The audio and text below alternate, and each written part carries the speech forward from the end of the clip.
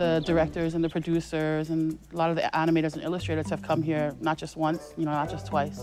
They've come over and over and cared enough to involve us in this.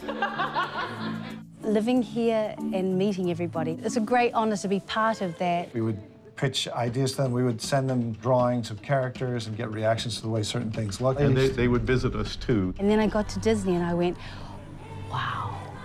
To see Mickey Mouse and hear the Pacific music coming on over the screen, like I was just burst into tears. And we made changes all along the way based on the input that we got. A real dramatic one for me was, for a very long time, Maui was designed bald. He had no hair.